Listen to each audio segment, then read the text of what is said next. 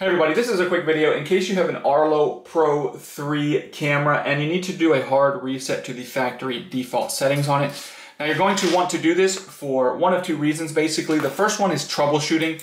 If for whatever reason this camera is not working the way it's supposed to, maybe it's not connecting to Wi-Fi or not syncing or pairing with your devices or with the app, or just any other issues like that can very often be fixed with a hard reset. Now the second reason you might want to do this is if you're just trying to set this up as a new camera somewhere, we can go ahead and get a fresh start by wiping everything off of it. All you're going to need to do is you're going to need to disconnect it from its mount so that you can access this button right here, right above the prongs. This is the sync button, and what you're going to do is you're going to press and hold that sync button for about 15 seconds. And you're just going to keep an eye on this light down here, and when the light begins to blink in blue, then you know that it's done.